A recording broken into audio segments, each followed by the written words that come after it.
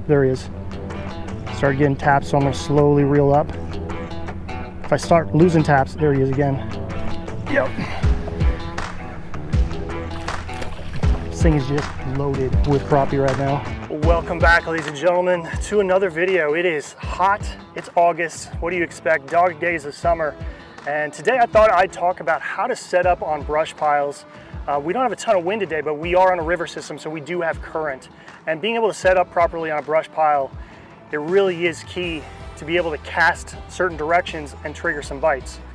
So in order to set up on the brush pile, first we got to find the brush pile. So I'm going to be showing you how I'm using side imaging to locate these brush piles. Actually, it's probably going to be a laydown. This river system gets a ton of flooded timber in the springtime, and they get stacked up in kind of the current seams, the backwater current seams behind sandbars, any type of rock point that sticks out. So we're gonna be going downriver here, trying to find a laydown, hopefully loaded with crappie. So once we find our brush pile, we're gonna throw out a buoy marker, and it's super important to be as accurate as possible. You might wanna go to down imaging or 2D sonar, get right below, or get your transducer right above the brush pile or the laydown that you're trying to mark, because that's gonna make for really accurate casts. So the more accurate you can make that buoy marker, the more accurate you can start casting around it. So I'm gonna go ahead and run downstream here, find a laydown or a brush pile that's hopefully loaded with crappie, and we'll start positioning the boat and talking through that.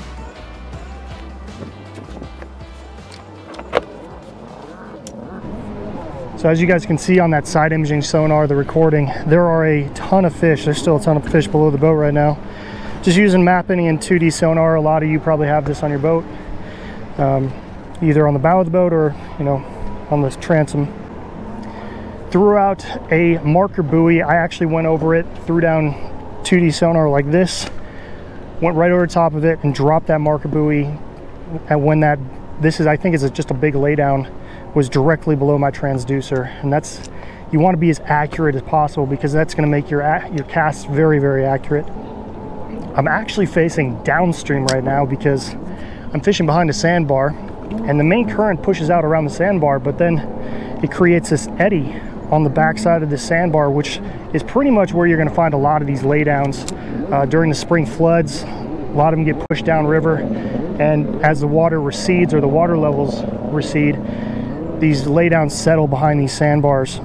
And so now we're actually facing downstream because that's where this eddy current is actually pushing back into us. So we're just going to pitch around this buoy marker here, and I have a 1/8 ounce jig tied on with a little crappie monster small fry. Oh, there was a tap. Oh. Gotta make sure you set your drag. There's a tap. Oh, one thing I do want to mention, because you got to be considerate about fall rate. So right now, I think it's about 14 feet. But a good way to figure out your fall rate is take the jig, put it the length of your rod. Okay, this is a 7.5 foot rod. We're gonna go about a half foot shy, make it an even 7 feet. You're gonna drop the jig down, and you're gonna drop the rod tip directly above the surface of the water. And however long it takes for that line to get tight, that's your fall rate. So we're gonna count here: 1 1,000, 2 1,000, 3 1,000. About 3.5 seconds it took for that jig to fall to where the line was tight. And so that means it falls 7 feet every 3 seconds roughly. So this gives you an idea of like how long you need to count and how long you need to wait for that jig to fall down. If you don't got any forward-looking sonar, just count in your head. I'm fishing in 10, 11 feet of water here. I want to stay above that brush pile. There's two approaches you can do this. You can stay back and cast at it. Oh, there he is. There he is again. Come on.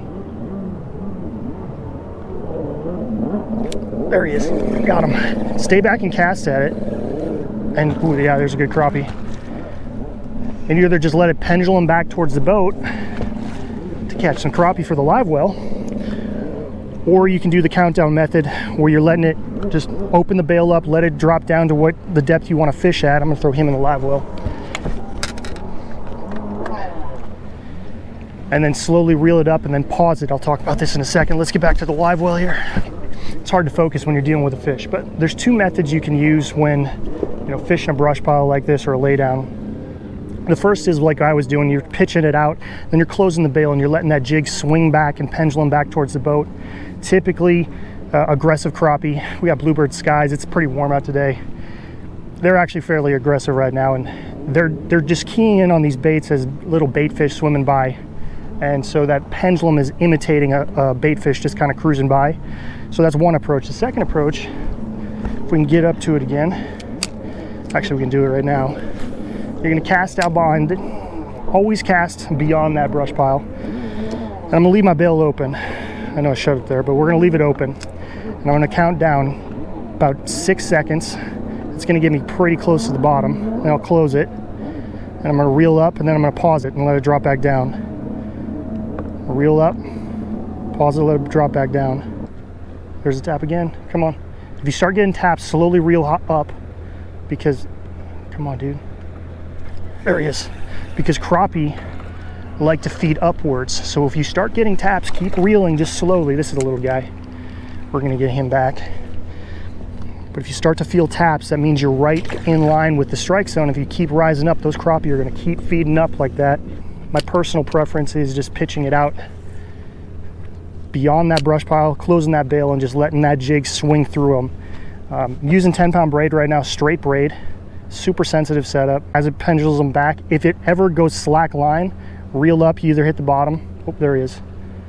Started getting taps, so I'm gonna slowly reel up. If I start losing taps, there he is again. Yep. This thing is just loaded with crappie right now.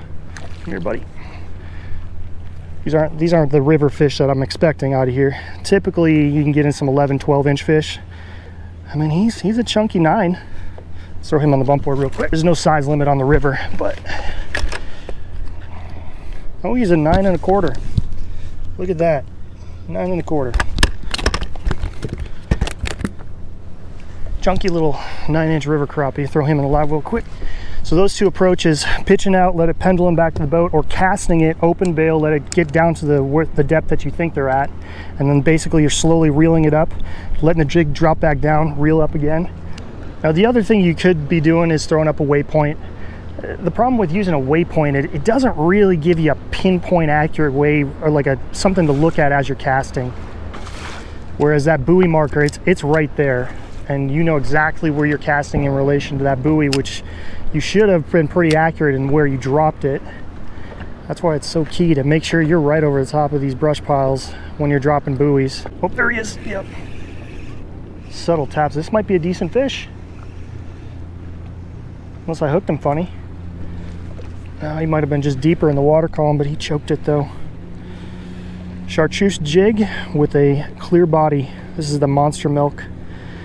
Crappie Monster makes this pattern. These Monster Milk patterns, there's a few different companies that make them, but they work really well this time of year. August, there's a ton of bait fish in the system, and that's what these crappie are feeding on. If you can convince a crappie to hit a plastic versus a live minnow, whether it's a shiner or a shad or something, you've done a pretty good job at catching some fish, outsmarting those crappie.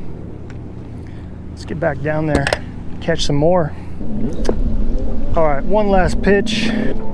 Main keys, use your side imaging. Side imaging is super important. That's why I never really recommend, even if you're gonna buy a used unit, you only got like 300 bucks, find an old model with side imaging capability. Crappie fishing, side imaging, you really need it if you're gonna spend hundreds of dollars on a sonar unit. Get something with side imaging, even if it's a used 2, 3, 4, 5-year-old unit. Be sure to mark those laydowns and those brush piles with it. Use your buoy marker, even though you're probably going to give away your spot a little bit as people drive by, but dropping that buoy marker exactly on top of that laydown. This tree is actually sitting like this. I'm getting snagged on the tree up here, just sitting like this right now. And dropping that buoy exactly on that tree, so important when you don't really have any forward-looking sonar. You've got something to cast at consistently.